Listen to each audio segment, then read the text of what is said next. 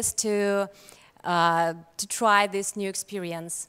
And now he is ready to share with us his personal love of sound and his ideas how the future world will look like with connected devices. What would it be and what could it be?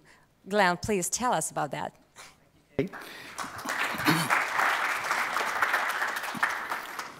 Thanks for coming, and I just want to say it's a real honor to be here in St. Petersburg with the conference speaking. So let me...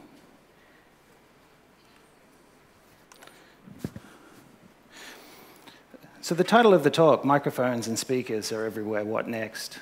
And I wanted to get to that by way of sort of weaving through a story of myself and the personal history and experience that I've had with sound, and also talk a little bit about sound and spatial sound design in games.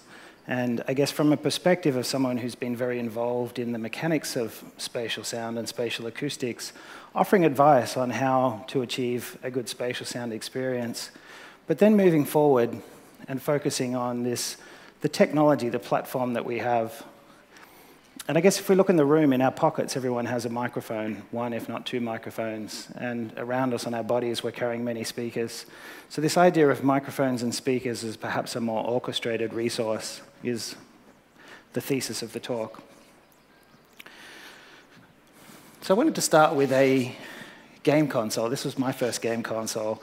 So that's by way of saying, those who remember the sort of P50 and early Pong emulators, it's probably my way of saying that I've been around for a while. So when it comes to audio and games, I have experience. Whether that amounts to knowledge or not is really up to the audience.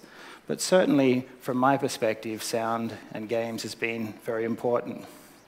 So if I take it back to the mid-'80s, my brother is about my size, and he's 2 years older than I, and he was immensely curious about electronics. He started fixing televisions when he was 12. But with his first paycheck, when he started working in an apprenticeship, he started buying audio equipment. This here is a lovely turntable from Lynn, which was one of his proudest purchases. And with him buying this sort of equipment, wonderful JBL speakers, I got to listen to audio at a quality that was just amazing. Even now I remember the songs, the tunes, the intonation, the emotion that comes from audio. And I really had a connection with audio. But of course that was my older brother, and he was into analog audio and turntables, so I had to look for something a bit different. So my parents bought me a portable tape cassette player. Now portable audio was something amazing. Portable audio you could carry with you. But unfortunately, the mechanics of the portable tape player meant that tiny mechanisms that had to fit on your waist were responsible for managing the continuity and cleanliness, and I guess the precision of the audio that was being played back. And that was by no means a match for the large platter turntable that I'd heard with my brother. And to anyone who would listen, I'd complain that the tape was wandering and the pitch was changing. No one else really seemed to notice this as much as it annoyed me. And I guess that was another sign that hearing and pitch perception was something I was particularly attuned to. But then something happened. Something found its way to the part of Australia, Geelong, where I grew up. It took a little bit longer than the rest of the world, but in about 1987, 1988, I first saw the CD player. And while my parents were away at holidays, I went out and took out my sort of piggy bank savings from school and bought a CD player.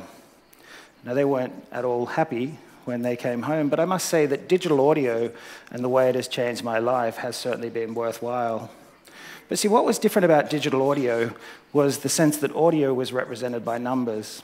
Audio had a precise way of being duplicated, but perhaps more important, unlike the turntable and unlike the cassette player, digital audio meant that we were replaying audio to the heartbeat and the regular heartbeat of a tiny crystal.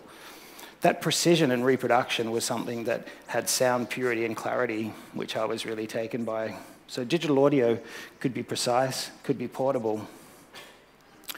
And that really led me to go on and study engineering. So I studied electronic engineering in the area of what's called signals and systems.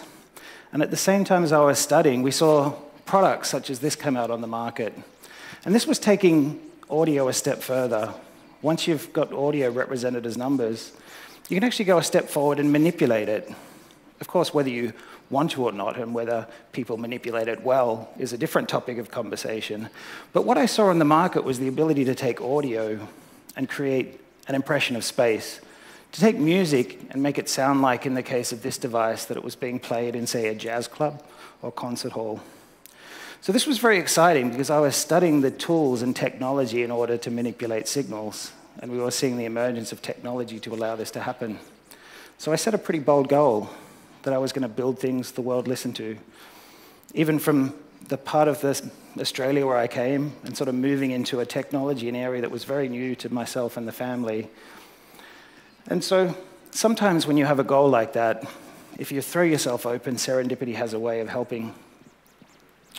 So digital audio can be manipulated. That was sort of a message that was clear at that stage. But what to do with it, how to start a career in digital audio. I started working in Australia for a startup company called Lake, and I was the part of a very small team. And what we were doing then was what we now know as convolutional audio. In fact, it was still known as convolutional audio then. It's just far more familiar to people. When I started working at Lake in 1996, we were running digital filters with 20-second impulse responses and no latency at all. In fact, the same filters and same performance we see now. And this here that I'm on the right, that's a VR system. So whilst at home I was playing Turok and on sort of the Nintendo 64, at work we got to play with $15 million VR systems. So to me, VR is not anything new. VR actually, and particularly the audio of VR, has been largely unchanged for nearly 20 years. But what was interesting about VR initially is that virtual reality systems were being constructed by groups, science and defense, to experiment on people. Virtual reality was initially led as a psychology experiment to see how we react to alternate realities presented in our visual and auditory senses. So what did virtual reality look like? And one of the applications, a great screenshot from back there, obviously the graphics was quite a bit different. But this was an interactive communication system that linked between MIT, British Telecom in the UK, and Lake Technology in Australia. So we had interactive communication using spatial audio across 3 continents, and this was in the late 90s. And the sound was very much something that we worked on in the rendering. But if I jump forward 15 years, I'd now like to just sort of show as an example of this same technology. This is the Dolby conference phone. It's a spatial surround sound conference phone. It's advertised and is notably the best experience in audio conferencing for business meetings. But what this is to me is an embodiment of the game. It's an embodiment of the virtual reality systems and work from 20 years, audio virtual reality put into a product. And so across that time, I guess I can offer what I learned to create a spectacular audio experience in the form of this phone. And oddly enough, but perhaps not surprisingly in hindsight, is that in order to have a spectacular spatial sound experience, you have to make sure that the user and listener doesn't notice the spatial sound. Now, we don't go around the world going, "Ooh, wow, I'm hearing spatial sound." In fact, when spatial sound is working correctly, our brain is in a processing mode where we don't notice the spatial acoustics specifically. Now, this is interesting, and I want to take this forward and sort of present it in a way and some comments that would be useful for game design. Because we shouldn't seek out spatial audio as something that is amazing and high impact, and increasingly developing it will somehow get us to where we want. From my experience, to create a system that's truly amazing that utilizes spatial audio, we have to make it seem effortless. And so digital audio can be manipulated, and it's very exciting to manipulate digital audio. And we learned this in many ways, particularly in VR a long time ago. But mastering audio should seem effortless. The listener shouldn't be paying attention to the processing that they hear in audio. And this is particularly important when we're bringing a lot of different sounds in, both sound assets and in real time. We have to find a way to create the audio assets so that they seem natural and compelling. So, how to create spatial sound experiences. And I've given a few tips, I guess, going in, that spatial audio is part of the technology. Now, of course, those who know me would say I could easily talk for days, if not weeks, about spatial audio. And probably a detailed technical presentation on aspects of spatial audio is not something I should go into in the scope of this talk, but I'm always happy to take that up in another circumstance. So what I wanted to do, though, is give some impression, I guess some guidance of someone who's really worked on the spatial audio side, but seen where we see awesome spatial audio experiences coming out in practice, in virtual reality, and in gaming. First of all, here's a model. This is a way we can sort of think about the creativity aspect. A game design or a story design is a brain. We're imagining a reality that we want to convey. So the media that we put things into is a way of conveying it, but the imagination that exists in the author's brain is the starting point. And one model of sound is that by getting the sound right at the eardrum, by stimulating the eardrum precisely, we can map our imagination to someone else's mind. But unfortunately, stimulating the eardrum does not stimulate the imagination directly. It's not kind of a one-to-one relationship. And so striving to fixate on just the sound at the ears is not necessarily the right way or the only way to create. However, this way of thinking is very popular for engineering. It's very popular for writing about sound. It's very popular for scientific reductionist experiments. But we can learn a lot from whether it works or not. We can learn that if we create reality in sound, then it's going to sound like reality. In a lot of cases, what we imagine is going to be much more than reality. We also know that if we hear something that doesn't match what we're doing, we may not interpret it the way we think. Perception actually is primarily recall. Perception is imagination, it's memories. So this model may seem like a good way forward, but ultimately it leads to a lot of technology. Technology filters audio processing for audio processing's sake. So there's a lot of detail on this slide that's not particularly important. What is important is these are diagrams from two patents that date about 20 years apart, one from myself and colleagues in the late 90s, and ones that are more recently. So whilst there might be a sense that spatial sound is being invented and being pioneered right now, particularly for things like binaural, I guess as one of the inventors of Dolby headphone myself, it's been around for a long while.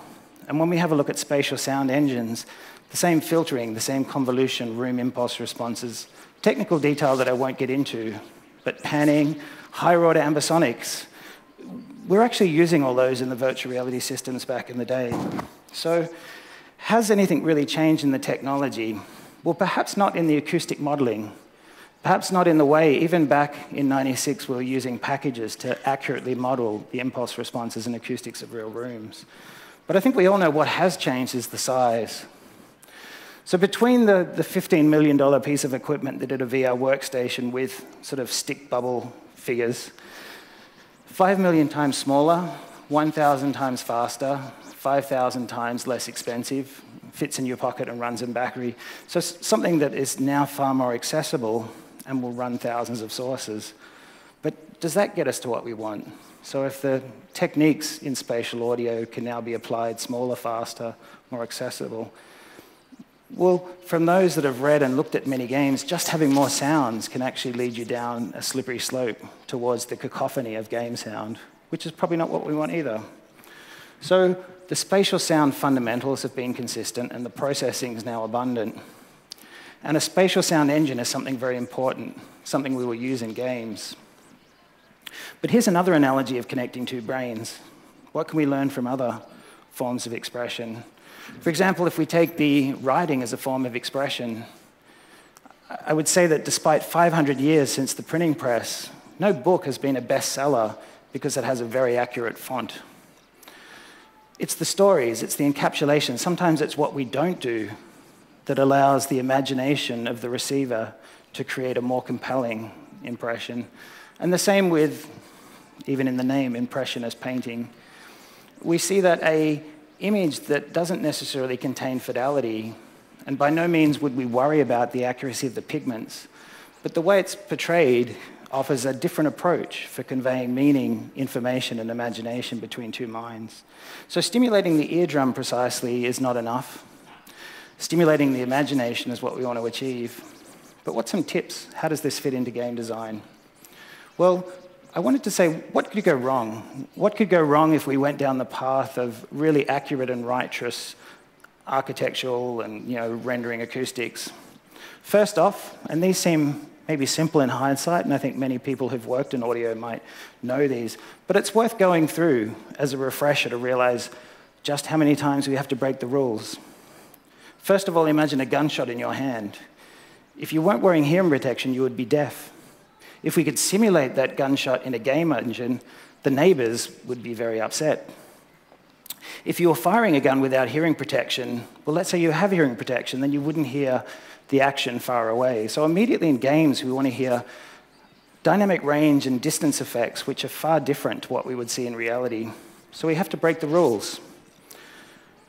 If we think in situations of dialogue clarity, even now in this room, I have to use a PA system to sort of be clearly heard. But in games, we want to naturally be able to hear voice and dialogue that's important. Would it be interesting if we created the exact acoustics of a conference room in which we're having a meeting, only to find out that that conference room was a particularly bad room for acoustics? Should we then simulate acoustic treatments in the room to make it a better conference room? Or perhaps there's a faster way. Perhaps we need to break the rules. Perhaps we need to not have accurate acoustic rendering as our only tool. Delay is very interesting. And I know people that have worked in sound design would know this. Explosions in the distance, we don't expect to hear a delay, even though that would happen in practice. So things moving in a righteous acoustic engine should have delay based on distance. But maybe that's not what we want. Sometimes we want delay without Doppler. Sometimes we want Doppler without delay. Again, we're breaking the rules. A point of view in game is not restricted to one point. And if it were, would we really want to hear the sound as if we're in the audience when we have a rock concert point of view? There's so many situations. Would we want to hear a car sound from a helicopter when that's the correct point of view? So we'll see very quickly in game engines that you immediately have to maintain multiple perspectives, multiple points of view. This is valuable. It's artistic styling. But again, it's breaking the rules. So all these things are sort of stacking up to say, gee, to fixate on having something acoustically high detail, righteous spatial engine to only break the rules, maybe there's another way. Maybe there's a way of more stylistic acoustic rendering. Room consistency. Psychologically, when we hear a room that we're not sitting in, it creates a perceptual incongruence in our mind. And what you'll also find is there's a desire to take reverb and change it on a per source basis. So again, we need to start to, break the rules there. And last, dogs and physics. Now, I'll use the example of a dog simply because we know dogs can hear in higher frequencies than we can. But even at 10 kilohertz, at a 7-millimeter wave, the extent to which our gaming environment, to be accurate, would need to have nuances of detail that simply aren't possible to model now. And maybe we don't need to. Already, we need to break the rules at high frequencies to create the audio scenes that we're used to. So they're the things that could go wrong, and in a way, you learn to break the rules. You learn to use a game engine and a spatial audio engine to get you part the way there, but then you use it in a way that allows you to break the rules. And we could call this breaking the rules, but that would be something that comes from the perspective of a fixation on acoustics as being the tool that's needed, an accurate modeling of acoustics. But are we really breaking the rules, or are we allowing creative style to be part of the process? So I think it's most certainly the latter. So here's some design tips, I guess, from experience. First and foremost, it doesn't matter how sophisticated the tools are that you use to create spatial audio, the impact and quality of the assets and sources are paramount. So the number of times I've created a demonstration that has awesome computational complexity, thinking I was clever as an engineer, to realize that someone who could just come in with a good recording of some source material could blow that away. So certainly, measuring sources in the right way to be combined. For those that understand, in an acoustic engine, the idea is that you have a recording of the source as if it was anechoic. And that would mean every sound that you're interested in, you'd have to take somewhere in the middle of nowhere, wrap it in microphones, and infer the sound at the origin. Technical detail, but you get the point that putting a microphone near something doesn't give you the sound that you need for the game or for the spatial audio engine. So recording is a skill. and recording sounds that are not always the sounds of reality, but the sounds we want and need and expect in games. A spatial engine, a spatial rendering engine, I would say the important criteria to me are that it be plausible and perceptually continuous. So let me explain those terms. Plausible means that I can plausibly believe there's a spatial sound. It reasonably has the cues that we expect at the ears and of the room to exist somewhere. Now, provided there's enough other cues, visual cues or interactive cues, plausibility is what we need to start engaging our spatial auditory sound system in the brain. And perceptual continuity means that we don't break the illusion. You can imagine that if I turned my head and the sound jumped. So perceptual continuity is this idea that things smoothly move around when objects come and go, when they move behind occlusions, that we get gradual changes, not sudden jumps. So this is particularly important, not that a spatial engine is completely correct, because we're going to want to break the rules and stylize it, but a spatial audio engine needs to give us this continuity, this soft and continued expression of spatial sound processing. I think loudness is very important. And this now has become very much a part of all good game engines, that we can manage loudness in a way where the sound sources are prioritized. Reverb, the ability to bring in structural detail and reverb and style, I think is an important aspect of a sound engine, but not just to pull that from the graphics engine in your graphics model, to actually be able to grab the handles and play with the reverb to get the style that you need, to be able to play with sounds individually. Not every sound we want to layer with the same reverb.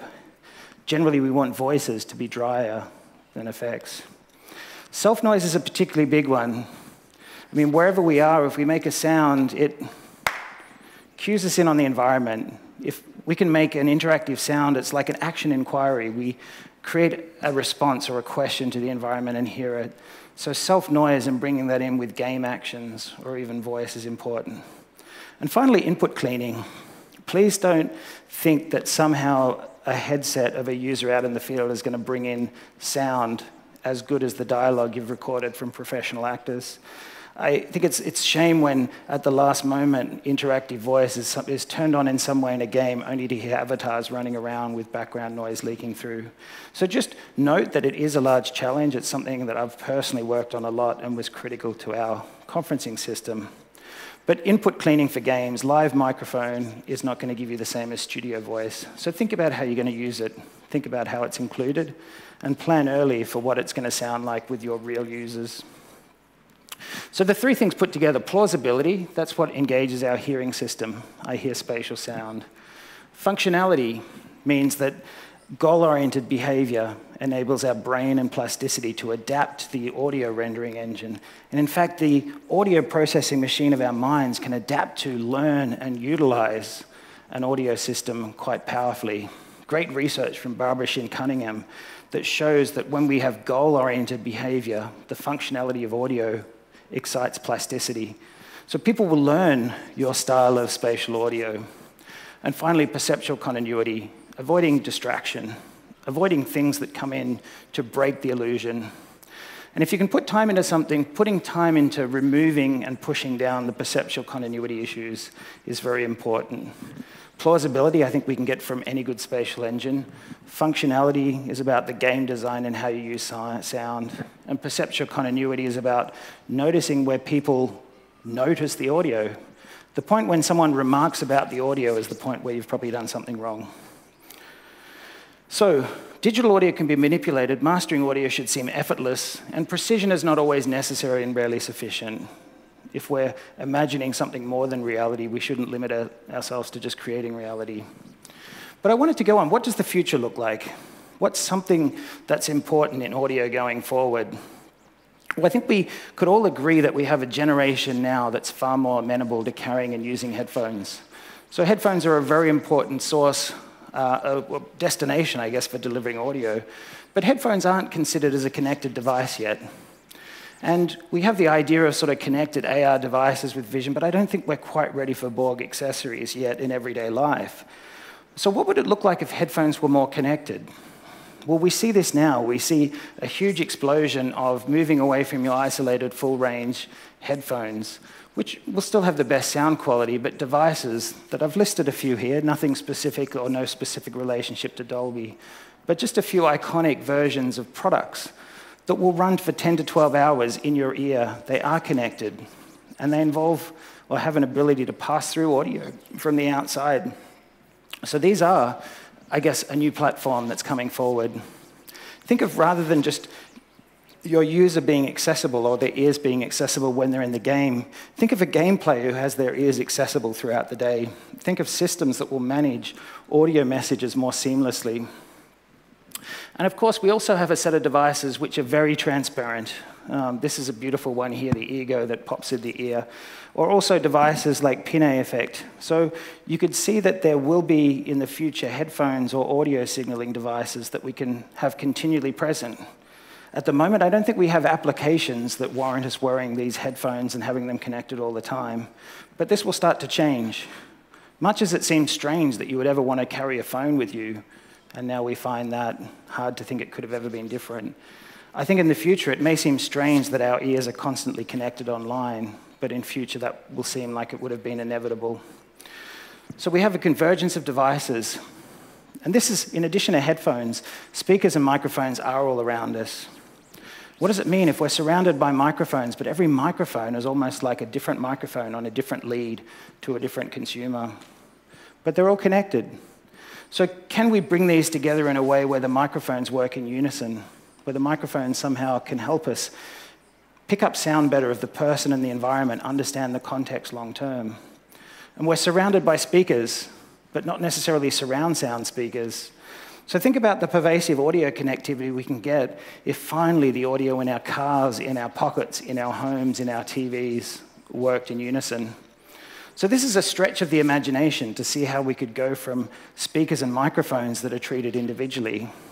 But I believe in a future where we can have the orchestration idea where ultimately sound is a desire to connect to someone's ears or listen to someone's voice. And the devices form more of a democratized infrastructure. And we're seeing that start to happen with standards in 3GPP and MPEG and also Bluetooth. The idea of device orchestration, devices working together to capture and play media. And we're going to see devices turn up. These are some great examples. I tried to find, I guess, the stretch, the oddest thing, and it was a rubbish bin from Simple Human that has actually a speaker and a microphone built in. So I guess it's the rush to have everything voice activated. But another example there is from Light Freak, which is a light bulb that has a speaker and microphone. So the Internet of Things is bringing devices out. It doesn't cost very much to add speakers and microphones. How will we use them? It'll be very integrated into our lifestyles. It won't be sort of overt devices. It'll be very blended.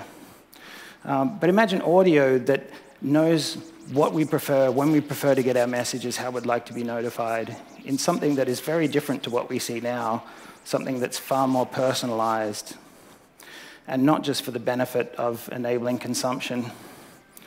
So some quick numbers. If we look at the number of tweets or Google searches and translate that to words, how many words a second? So if there's 800 Instagram uploads a second of photos, and let's say a picture's 1,000 words, so 800,000 words there. But that doesn't even come close when we think about 6 billion people, 16,000 words a day. So that's 1 billion words a second. And pretty much all of those words at the moment from this planet are somewhere near a microphone. What's the killer application? I don't know. But for those who know Charles Stross, an excellent science fiction reporter, I think this to me is a really iconic example. He talks about a game called Spooks. And the premise of Spooks is you sign up to this game, and at some point within your life, through any day, you don't know when, but you'll be contacted by phone or by a message over audio and asked to carry out a small mission. You spend your life thinking every now and again you have to be clandestine, you be a spy. And it's a fantastic analogy of a game that's played out in the real world that only has messaging, that behind it is a gaming system that's controlling people for fun and maybe even for social good, that our missions could actually be benefiting. So for those, I encourage the read, but to think of an application where our audio accessibility becomes a very exciting prospect for gameplay itself. But generally, so these billion words a second, we can think of the possibility of the orchestrated devices as almost an assistant, a note taker, someone who listens to everything we say, takes notes, has them organized for our recall.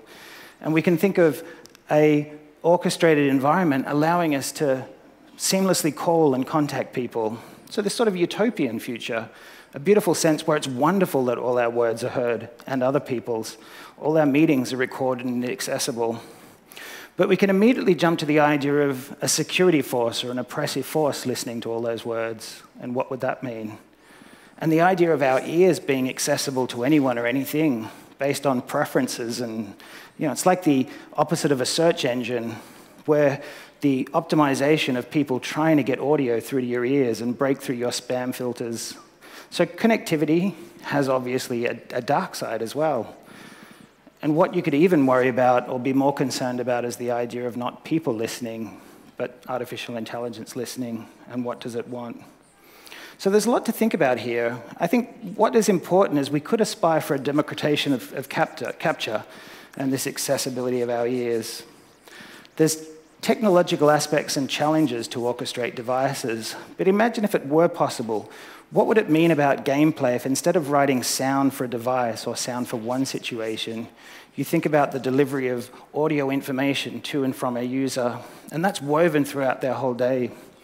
Now, I really do think games have a great way of showing technology in a positive view, of showing technology that can be used for entertainment.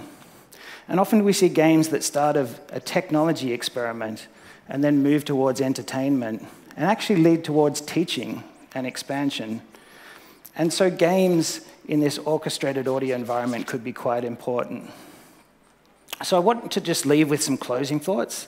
This has been my journey through audio, and I guess some tips around how the focus that I had even about spatial audio didn't turn out to be the most important thing. So spatial audio engines weren't the most important thing in creating great spatial sound. But going forward, what I wanted you to think about, or even open a discussion, is what will it mean when all our devices are connected and audio is something that is far more pervasive in playback and far more integrated in capture? How will we manage this as a society? We're already in a post-privacy world. The microphones are already there in your pocket. Someone already has access to them.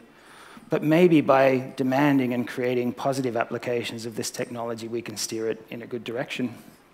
So thank you so much for your time.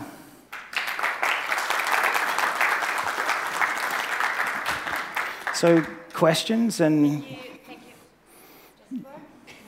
This one? Yeah, this one works. Okay. So 2 microphones and... Yeah, already too many. So thank you so much, Glenn. Okay. Guys, we are ready for our traditional Q&A session, so you're welcome. And please speak on the microphone or no one will hear you. Thank you for your speech. Thank you. I really became interested in, do you know any games that are actually realistic in sound design? I mean, you said about the delays, the effects that are added to make more beautiful sound. But do you know any games that are really realistic, where we have delays between the explosion and the sound, where we have that effects that are maybe not as cool, don't sound as great, but they make realism? I'd have to answer that probably with a direct no. I don't know any games. Other than the ones that I've made along the way myself and others have made, to realize that if you really accurately simulate reality, you get reality. And reality is actually pretty boring compared to what a game would be. And I think, in fact, I would say that almost any game creates in some form artistic license, even as soon as you've got a punch or a gunshot. And we can see realism in scripted. Like even if we could record with a simple microphone real action and point of view, I don't think people even want to watch reality that's recorded with a real microphone. So no, I think there's efforts to simulate sound very accurately. And I think there are some instances, particularly in the early psychology experimentation where we worked very hard to create realistic but they were just fundamentally underwhelming. When you recreate reality, you get reality.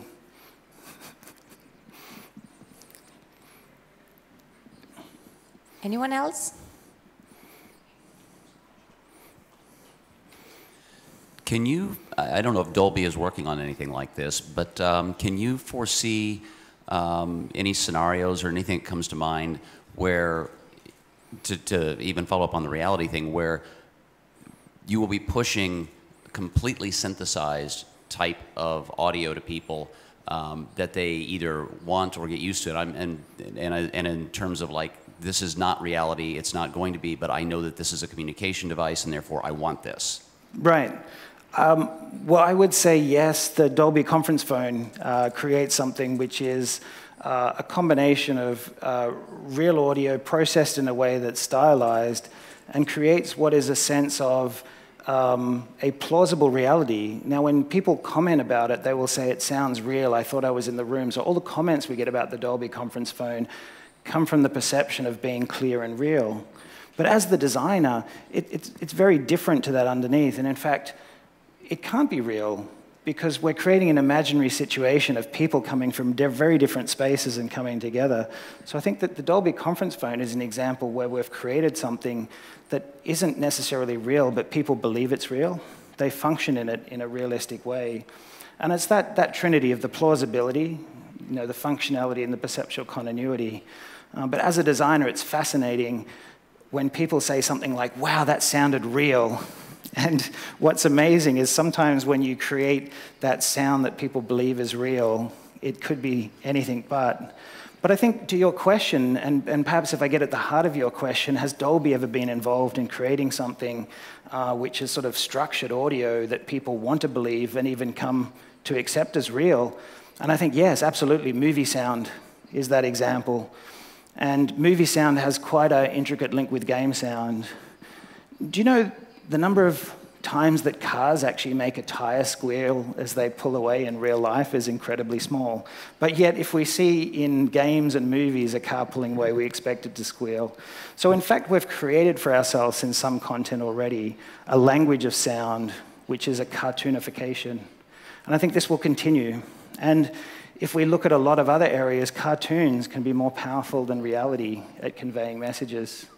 Cartoons can be faster at drawing attention to what we want to give attention. So yeah, I mean, a great question. I think going back to movies was stylized. The conference phone certainly is something where we create a stylized. But when people connect to something and they believe it's real, it ignites their imagination and their cognitive processes of understanding. And it would be a shame if we thought the only way of doing that was to have the exact senses created. Thank you. Well, do we have anyone else here? So guys, if you hesitate to ask questions in English, you're more than welcome to do this in Russian. I'll try to translate it correctly.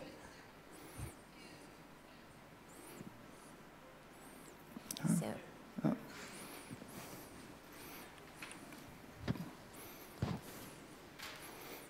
Hi, my name is Dmitry. I'm working in wargaming.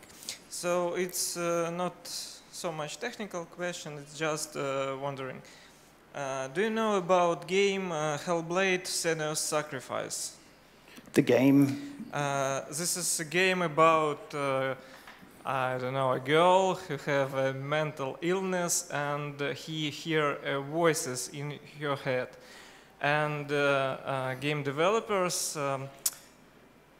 spent a lot of time on sound design, and I just want to know if you know this game, and just I want to hear expert opinion and you as audio engineer. And so yeah, no, I don't directly, but you have intrigued me, and I will check it out. Let's open a dialogue. Jot down my email and shoot me an email. I'll play through it and have a listen, and we'll have a chat. Okay. Thank you.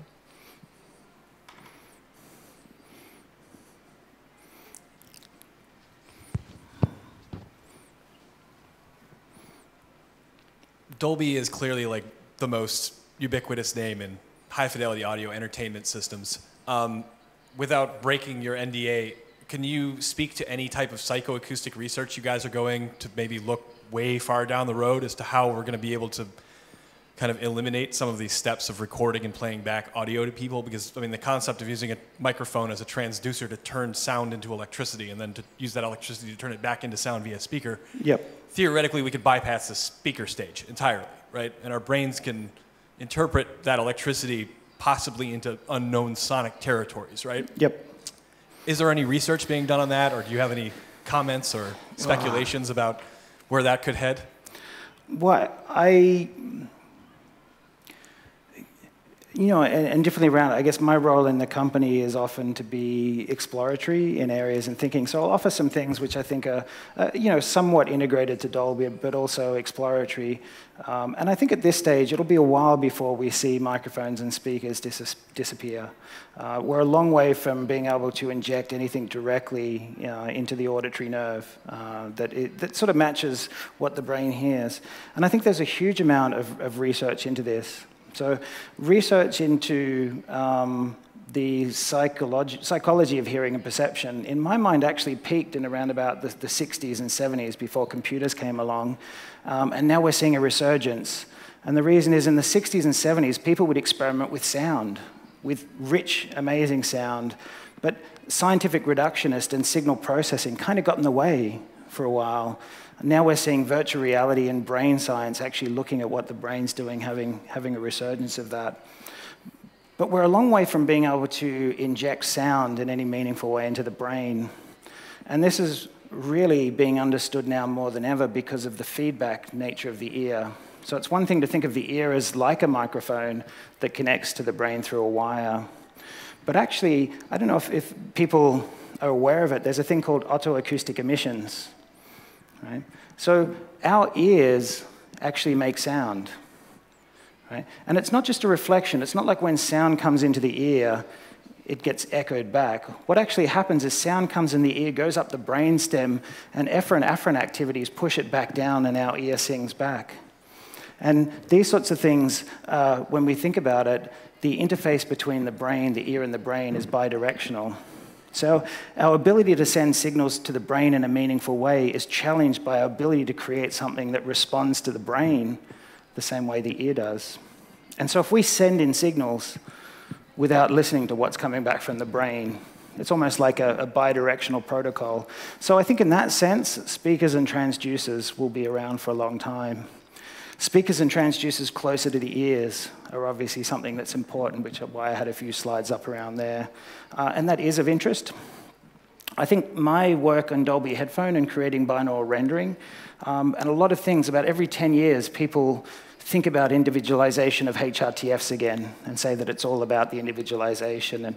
But there are many aspects of how we view sound, but ultimately sound is a weaker sense in terms of anchoring on other things. So in augmented reality and virtual reality, if we see something and it's plausible that that makes a sound and we get it approximate, then we believe it. So I think in some sense, rather than doing away with it, there'll be a continued need to record sounds in a meaningful way. I don't think sound recording and the skill of that is going to go away. There's synthetic aspects and generational, but still, because if we want a sound palette that's richer than reality, you know, there'll be a combination of recording and synthesis. And definitely transducers, the delivery of sound for the foreseeable future for people who have had hearing and have functional ears, the delivery of sound via pressure waves is not something we'll see replaced quickly, you know, at the fidelity we expect.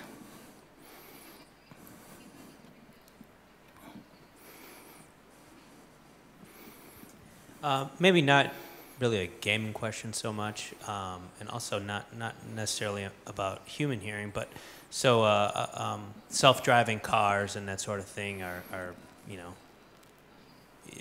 coming of age, and you know, we hear a lot about computer vision as being a component of that. How much does sound as an input to, you know, AI or especially self-driving cars is that a component that's being utilized to? Hey, yeah, look, that's a really good question. I mean, I do have other activities I've had involved in computer vision, and I have a hand in that. But if I understand your question, it would be, is audio as a sense being used in self-driving cars? And I don't know the answer to that. I think generally, probably not. The reliance on vision in it would be quite high, maybe in some alert systems. Certainly, I've been looking at the audio interface within the car. What does it mean for the passengers in the car to hear alarms? But artificial intelligence, I mean, there's a lot of work on artificial hearing. Will we see a revolution in artificial listening the same way we saw in vision? And the answer to that is obviously yes, with the right arrays. One thing with vision compared to audio is there's a piece of silicon in a camera that does an amazing amount of MIPS, huge amount of MIPS that are very hard to replicate in audio, and that's called the lens. And a lens takes directional information from vision and actually maps it to a directional plane, which is amenable for signal processing. What we don't have yet is that same ability in an audio space to map at that level of complexity. So audio scene analysis, audio beamforming, those activities are starting to interpret sound. But vision did have the advantage of having sort of a one-to-one relationship with what was out there and a processing plane. Whereas audio, there's a great textbook, I think it described audio as, it would be like looking at the waves coming into a harbor and saying what was happening out in the ocean. So the processing that happens in the lens of a camera is not well matched from the processing we can now do with a microphone array. We would need much higher density microphone arrays, which are coming. Much higher density processing, so we can sort of spatially decompose the scene. So like a CCD. Exactly. And the thing with hearing, I think what's amazing is when we look at vision, we can tune to something, and what we see in our fovea is with correspondence optical. But when we hear, my statement is we don't really hear sound. What happens is after the fact, we're left with a memory that something acoustic happened that we can name or understand. So, and you can actually see this in a lot of experiments where people will, you can leave sounds out of a sentence and people will believe they heard a sound that's rewritten in history based on what the sentence, how it ends. So the classic example is some experiments where, for example, you would say the whale was on the table or the whale was on the cart. And people actually can say they heard meal or wheel, even though that information was never there. So the idea that we don't hear sounds, we imagine what we thought happened, is really interesting. We're now at the point, there's a deep or wave net Google's been playing with. We actually have deep neural net or deep networks now that start to hallucinate sound. So what will be really interesting is once we see neural networks start hallucinating spatial sound, as in finding the plausible set of things that they believe happened, which is, it's kind of different to vision analysis because we have more of a ground truth of what was really there. Hearing is more of an illusion, but deep neural networks are dreaming, and they'll start to dream sound. I'm not sure if that fits into cars. I don't think it'd be relying on the safety of the car to a pair of ears just yet. Just as an augmented. Yeah. It's going to be a fascinating area. I think deep learning in audio will have, over the next 5 years, similar impact to what it has in vision. Okay, I'm afraid it's the last question during this session because of time. But guys, if you have other questions, you may find Glenn after. Yeah, please. And he will be absolutely happy to answer any of your questions, right? Okay, thank you very much. Thank you so much, Glenn, for a wonderful presentation.